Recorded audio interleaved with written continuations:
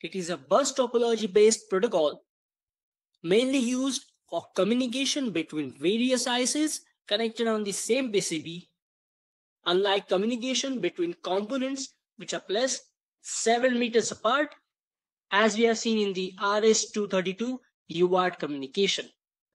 The two wires which are connecting the devices are SDA, that is data line, and SCL, that is clock line.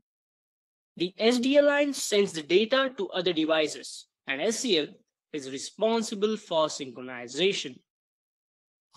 If you look at the analogy of synchronous communication, Akshay was throwing boxes towards Parag.